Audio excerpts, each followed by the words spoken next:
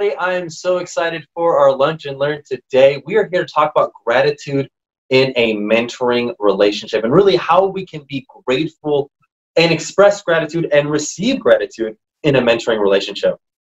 You might think this is an odd topic because you might think to yourself, well, of course my mentor knows that I'm grateful, or of course my people know that I'm grateful for them and the hard work that they put in. But do they? I don't know.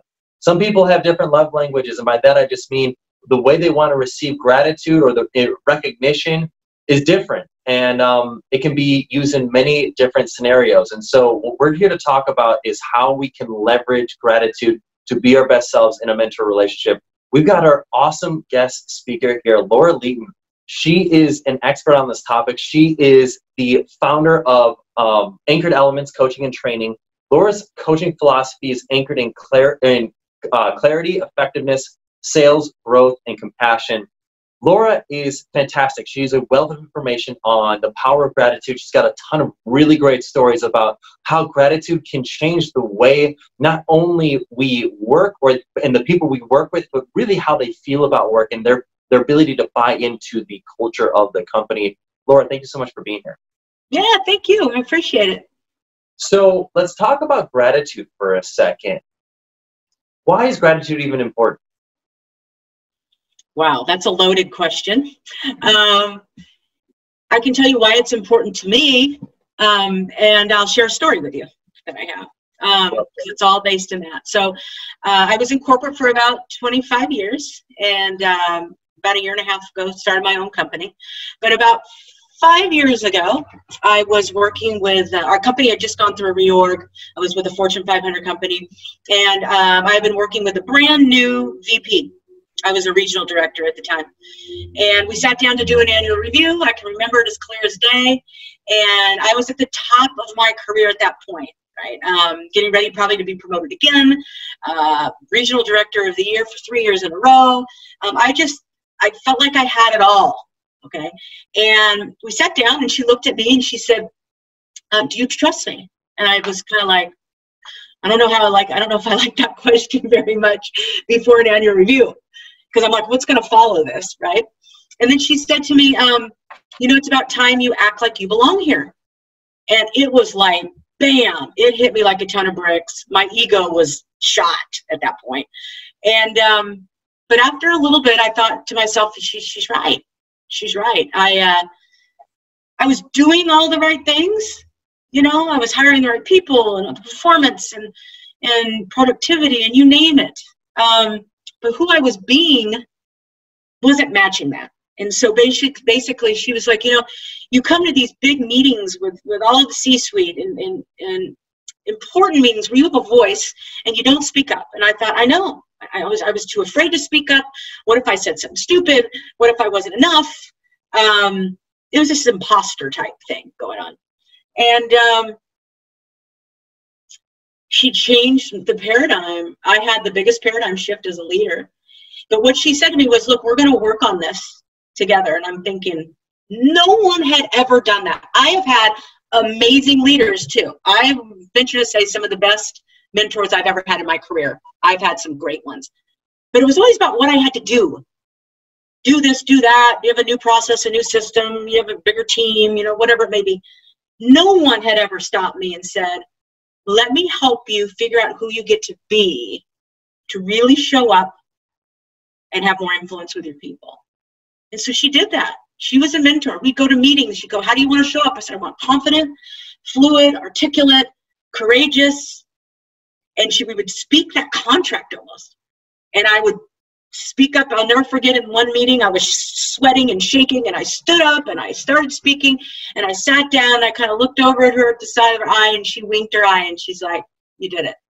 And that's all I needed, just who I was going to be, because I had all the rest.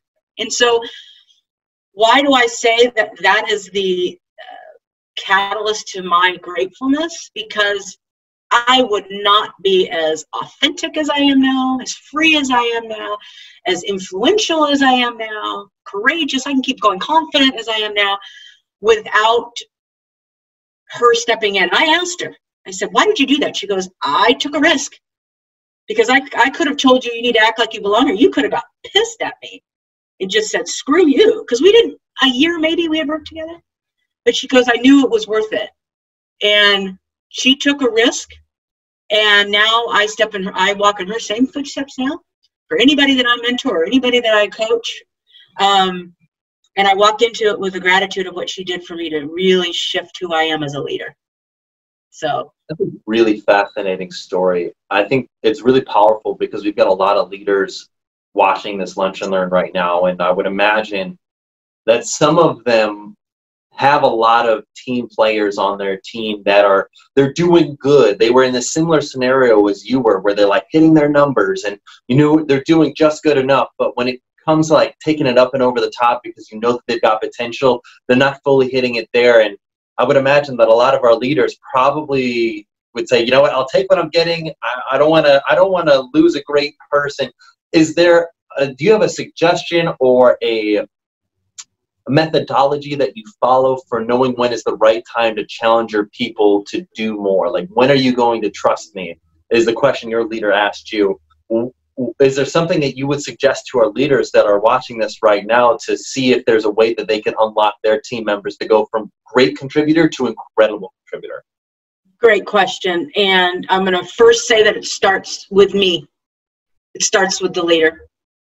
And I always think of the terminology. So we think about vulnerability and that we're mirrors of each other. This is the way I believe this. If I'm vulnerable, I'm going to give someone else permission to be vulnerable. If I'm intimate, meaning into me you see, I allow you to see me, they're going to allow me to see them. Okay. Now, this may sound hokey in a corporate environment, and that's why I have such a passion for this right now, because I think we're really in a climate where people's vulnerability is being tapped into, and you're starting to see people grow and thrive, and you're starting to see leaders exhale and realize, oh, I can be myself. I don't have to be this maybe person that I had before me. I can show up authentically, have fun at this, and really influence people. So I would say, once you show up, once you get vulnerable with somebody, where have you struggled? What are you afraid of? Then you'll start seeing that in them. And then that's when that opportunity happens. Really tapping into their authenticity. What are you really afraid of? I'm afraid to coach you, because if I coach you and you push back on me, you may not like me.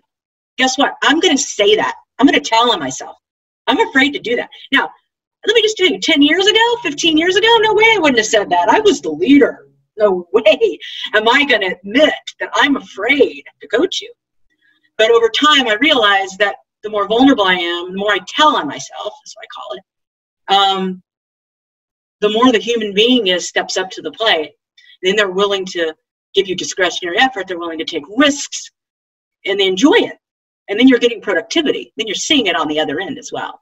So it's a relationship, I guess I can say. Let me rewind that, because I think you just dropped a really valuable golden nugget right there. And I want to make sure that enough due attention is being emphasized on that point you just made. But if I'm hearing you right, what you had said was that when you were vulnerable about the concerns that you have about giving feedback to your teammates, when you say, hey, I would like to tell you this, but my concern is that you might take this the wrong way. I want to be very transparent that this is to help you become even better than what you are, but I think I see more potential in you. And I think that right now you don't fully trust me. And I'd love to kind of tap into that. But I recognize that this may be something you may not want to hear. And I want to just essentially let you know that I highly care about you, and I care about how you feel, but I want you to let you know that, like, I'm not coming at you negatively. I want to just unlock you and help you take yourself to the next level. If I'm hearing you right, it sounds like by being more vulnerable, and I just gave an example of that, and I might have butchered it, but all I'm trying to say is that by showcasing your own fears, by, as you put it, telling on yourself, your likelihood of getting somebody else to accept the information that you're sharing their way is so much greater than saying, hey, you need to be doing this. Is that correct? Spot on. And a lot of times I call it the turbulence conversation. So, you get on a plane and the pilot says, we're getting ready to hit some turbulence, make sure your seatbelts are on or whatever, and then you never get to the turbulence, or when you do, it's really not that bad. That's kind of what that's how that happens too when I talk about any kind of critical, crucial conversations or during annual reviews or stuff. Look, I'm going to share some information with you that may upset you, right? And I don't want to upset you because I don't like the way I feel when I upset you. I don't like the way you feel either. So it's like you give that turbulence conversation so that when you do get into the conversation, it's really not that bad because they know where it's coming from. They know where you're coming from, right? So, if we circle back around to how does that tie to gratitude, I am grateful for you. So because of that, I'm going to show you respect and be real with you, be vulnerable with you, right? So it's tied directly to gratitude. Let's talk about that a little bit more. How can we be more intentional about being grateful for our team and for our mentor? Yeah. So in my experience, that shift happened for me when I got more present. So there was a lot of exercises and work that I did on myself as a leader to become more present with my team, with my individuals. I was a high achiever, type A. I wanted to make a lot of money and work my way up the corporate ladder. And oftentimes I lost sight of what my individuals needed, what my team needed, how they were feeling, right? Didn't really get to see their blind spots because I wasn't present. So I started working a lot on myself in being present when I was with somebody, when I was with a team, right? Really looking at how they were responding to me. Were they asking me questions or were they not saying anything? That's a red flag right there. You know, are they comfortable to ask a question? Those are things I would look for, right? To really open up that vulnerability. And then in turn, once that relationship, have you ever noticed when you have a really, really good relationship with somebody, and this is a whole different conversation because you can have a poor relationship as well. But when you have a really good relationship with somebody, you think of them. It's easier to give gratitude. You think of them at times when you could be grocery shopping and you could, I've stopped in the fruit section and sent a text thinking about you. I know that it's your son's birthday. You know, hope you have a great birthday. Bam, 2 seconds on my way through the grocery store. It's little things like that that go a long way, but we get caught up in the minutia of performing and numbers and hiring and letting people go and the whole shebang that we miss the most important thing, that we're there to influence people and to guide people, you know. I think channeling my inner Tony Robbins, I think this is something I learned at one of his events, was that when you have gratitude, it's impossible to feel any negative feeling. It's impossible to feel stress or anger or jealousy or sadness or being mad. The only feeling you can feel when you're grateful is happiness. Sure. And I know a lot of executives right now, I would imagine, are going through things that are stressful. There's a lot of change going on. The world is a crazy place right now.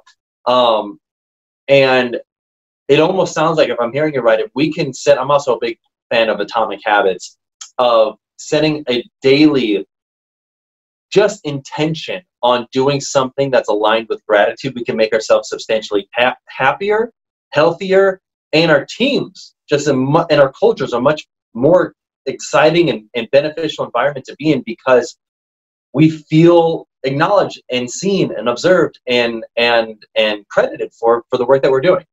Absolutely. And that's part of a book that I'm writing right now. Part of that is for executives to stop and say, that's one of the anchors of compassionate leadership, is how am I showing gratitude on a daily basis in my environment, with my team, with my colleagues? And as you sit down at either when you wake up in the morning or when you sit down at your desk before everything starts wreaking havoc, right? You sit down at your desk and on your calendar, you have set aside 10 minutes. I was going to say 20, but I'll give you 10 minutes, okay? Where all you're doing is really just sitting there and thinking to yourself, how can I show my gratitude today with the people I work with? Susie, I know she's struggling at home, a quick note to her. John, he's doing really well. He's kind of a newer employee. I'm going to have lunch with this person. Or just 3 things each day. And it changes the course of how you show up and how you influence and how you feel, right? And it's 10 minutes. 10 minutes every morning. Wow. That's a great habit to get into. I think it's really powerful. let's talk about the other side of it, receiving gratitude. How can we effectively receive gratitude as leaders? How can we, how can we effectively receive gratitude as leaders? I want to Wow. Okay, I'll share because I'm learning right now. I love to give recognition. It's hard for me to receive recognition. I'm having a visceral response right now because I can remember a time about probably 12 years ago, and I had won an award, and I was in front of about 3,000 people. So I went out to get my award, and I was ready to just grab the award, and get off the stage. And one of my mentors was up there on stage with me, and he kind of grabbed my hand, and he handed me a microphone. And I thought, oh my goodness, I'm going to have to speak.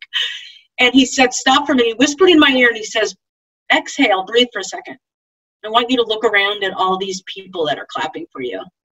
And he stopped me in the middle of this huge award ceremony. And I literally just scanned and I felt just such gratitude and then he basically said to me, if you don't receive this, you're not honoring them. You've got to let them give you. You've got to be able to receive that as well as you give. So I think, that was one thing that I will always remember. And I also know that it starts with me. So I've done a lot of transformational work myself, and I also coach and train transformational leadership. That is self-talk creates that.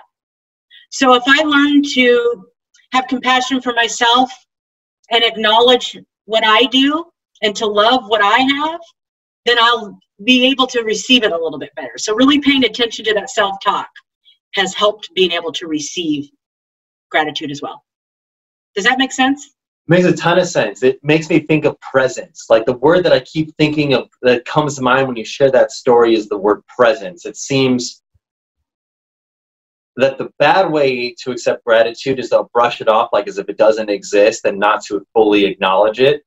And the best way to is to just take a moment, recognize what this other person is doing or what these other people are doing for you, take a breath and take it in and say, thank you. And it means a lot. And it almost makes you want to cry because you're like, shoot, all these people that I'm so grateful for, when they reciprocate or when they share that back with me, it just makes me feel like, holy smokes, like I'm doing something meaningful here. I'm doing something rewarding. And that's an incredible feeling. Yeah. And I had somebody ask me one time, why is it so hard for you to receive and accept gratitude and recognition? And we had a great conversation around it. So I would actually tee that up as well. Ask yourself, why is it so hard? There's a reason. Usually it comes from a self-worth or not believing that you're good enough to have it or to see it. And once you really stand in that power, then you're really capable of influencing and leading and going well beyond where you are now. So I think I asked this question earlier, but I want to re-ask it from a leadership perspective and from a culture perspective. The question was, why is gratitude important? But really the follow-on to that is, what can we expect? What can we anticipate if we start building a more grateful company culture? Yeah. Well, one, it starts with us, so it's a mirror. You're going to start seeing everyone around you appreciating the ordinary moments, right? And I think there's a lot to say for that. And from appreciation comes abundance, right? So the opposite of abundance is scarcity. When we work out of scarcity, we work out of fear. And so you have people that aren't taking risks, that aren't giving you discretionary effort, that are afraid every time they turn around to do something or be creative or what have you.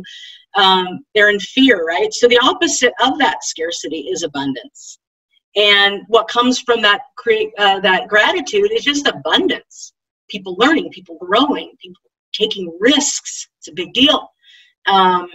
I recall several women who said they did not want to be leaders when I was at my other company, and simply stepping into gratitude and mentoring. So I took them under my wing and I really spent time with them. Time that I thought I didn't have, but time.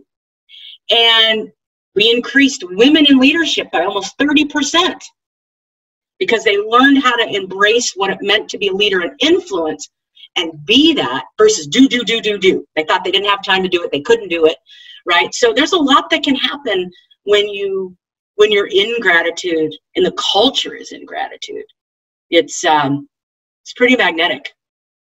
And, you know, this makes me think of, it has to start with everybody that's watching this. It has to start with leadership first. And that sets the tone for the entire company culture, because it makes me think of, we did a lunch and learn on unconscious bias and a mentoring relationship a few months ago. And one of the things that I learned was this component of power dynamics. As the leaders in our company, we probably rarely feel power dynamics in our company. We probably rarely feel like, oh, should I be focused on something during this conversation? Should I be like consciously aware of X, Y, Z, something going on? I know I'm definitely guilty of this. I don't feel those things. I just go into meetings and I treat it like every other day. But the people that work for me, I mean, I know because I've also worked for other people where you feel those power dynamics. You feel like, okay, I need to act in a certain way in front of this other person. And I felt when I was working for somebody else, when they were vulnerable with me, when they were grateful for me, it gave me so much, it gave me not only so much happiness, but also the permission to reciprocate. And that is what creates a culture that's inviting, just like what you had said, a culture of scarcity versus abundance. It creates a culture of abundance. And so as the leader, don't look towards anybody else to start being grateful. It has to start with you all that are watching this right now. So I guess what I'd love to ask a question to all of our leaders watching this, what is something small that you can commit to? I talked a little bit about atomic habits before, but is there something you can do on a daily basis that gets you more intentionally focused about gratitude in your work environment? I don't know, write it down, you know, set an intention of doing that, because I think that can be so helpful. What are your thoughts on that, Laura? Oh, without a doubt. And, you know, it's interesting. I hear all the time individuals at home, you know, with their family and personal life, they'll think, I get up in the morning, and what I do 3 goals in the morning, and I do 3 things I'm grateful for, right? But to think, when I was in corporate, if I could go back, I didn't do a whole lot of that, like, intentionally every morning with my environment, you know, whether it be the people that I was leading or whether it may be, you know, associates or colleagues that I worked with, right? I didn't think that way for some. I was so driven. I wanted to produce and I wanted to work my way up the ladder, and I feel horrible saying that. That's what my focus was. And the more we can bring that into corporate, that idea of what are you grateful for? I'll give you an example, something that a company did about a month ago that I was working with, which was phenomenal. They did that every morning with their team, and their team posted it on a board in the office. So whenever they walked by, they saw what each individual was most grateful for that day. And I thought, that's phenomenal. That's creating a culture of gratitude. And it's saying, this is important to us and you matter, right? So something like that, even to create a culture. One thing I do now, being at home, a lot of us are at home, right? Leading teams from afar virtually, is every morning I get up with my cup of coffee, I get on LinkedIn, and I write a recommendation for somebody. I don't tell them. It's kind of cool getting it back. They're like, oh my gosh, thank you so much. And just my experience of them and working with them. There's the kudos function on LinkedIn as well. Kudos. I want to recognize Mike Johnson for his enthusiasm and motivation. Just really cool little things that go so far with the team. So those are a couple things I would recommend even. Wink, wink. That seems like a tip that you often use with your teams. Give them a letter of rec on LinkedIn. It takes, what, 5 minutes to do? You might think to yourself like, oh, I don't really post that type of stuff, or I don't really have the time. It's like, if you want to build a culture of gratitude, you'll make the time, because that ultimately can mean so much to somebody else. It truly doesn't take too much time at all and can really mean the difference in somebody else's work, especially when they're not expecting it. That's what's so critical. When they're not expecting it, really reinforces their appreciation of you because of how much you appreciated them. Yeah, yeah. So when is the right time to give gratitude? I think sometimes leaders might think to themselves like, oh, we've got annual reviews. I'll show my gratitude in the annual review. We'll figure it out then. When is actually the right time to give your gratitude? You know what came to mind when you asked me that question just now? You fix the roof when the sun's shining, not when it's raining. anytime is time to give gratitude. In fact, it's about consistency, really. It's more about consistency than it is about when. And oftentimes I give gratitude at times where I wouldn't least expect it. Have you ever picked up a book, or you've gone to the store, or you kind of going for a walk or what have you, and all of a sudden someone comes across your mind? That's the time, you know. So that's a hard question to answer, because I think if someone's wondering when the right time is, the question would be, why do you wonder when the right time is? That would be the question I would ask to understand it a little more. Absolutely. Yeah. Immediately when you said like every time's the right time to wear it, it makes me think of, and maybe I'm, you know, I don't know what I'm saying here, but when I was younger, I used to watch, when I was a child, I used to watch a TV show called SpongeBob, and SpongeBob had this song about when the best time it was to wear a striped sweater, and the answer is all the time. Exactly. The best time to give gratitude is all the time. It just really reinforces a lot of things. One thing I do, because it will pop up in my head randomly, but sometimes I'll be driving, I'm like, okay, I can't like text somebody while I'm, you know, driving right now. But what I'll do is I will every morning have like a little 10-minute gratitude session where I'll just close my eyes, smile, which will do some neuro-linguistic programming, forcing me to be happier, and think about things and people that I'm grateful for. And then I start taking some action after that, sending them a text, just whoever comes to mind. Yeah, yeah. I think when they're least expecting it is probably the most special. Absolutely. So public versus private gratitude, what are your thoughts on that? When is the right time to give public gratitude? When is the right time to give private gratitude? I would say the answer is it really depends on the person. I think that there's value in both, for sure. Some people don't like that recognition. Some people sincerely were like, I do not like it. And I've had individuals where I've trial and error. I went there anyway, and they were very clear. There was no change in it. There was no like, oh, I didn't like it, but thank you so much. It was like, I told you I didn't like that. I'm like, okay. So I learned, right? So really understanding how people like to be recognized, like you mentioned, a little like love language type thing. Like, what's the way they like to be recognized? How do they appreciate that, right? So I would say that first, really understanding the person. But for the most part, even me, I'll use me as an example. I don't like the recognition, but I love it. Does that make sense? So I don't like to be standing there and be like, oh my gosh, it's kind of uncomfortable, and I turn red and the whole shebang. But I leave feeling so good. So a lot of times as a leader, I'll give recognition or gratitude publicly, because I think it shows my team and that individual that it's not about me. It's about you. And I recognize you, I see you, and I want everybody else to see how great you are and what you've done, or a certain skill or competency, right?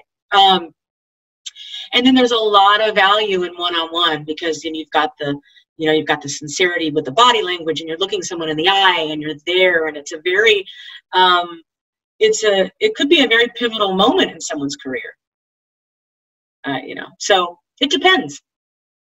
That makes a lot of sense. Laura, this has been an awesome lunch and learn. I think gratitude is extremely powerful, and I think you really helped shed some amazing light into how we can have more gratitude as leaders within our company cultures. Thank you so much for sharing that. How can our executives learn more about you and your work? Yes, so anchoredelementscoachingandtraining.com. My number is 337-739-7415. So reach out, any executive coaching, corporate training, and I also do transformational leadership. So reach out. I'd love to hear from you. Thank you. Awesome. Well, this was a great lunch and learn. Thank you all for being here. Laura, thank you for being here. Have a wonderful rest of your day, everybody. See ya.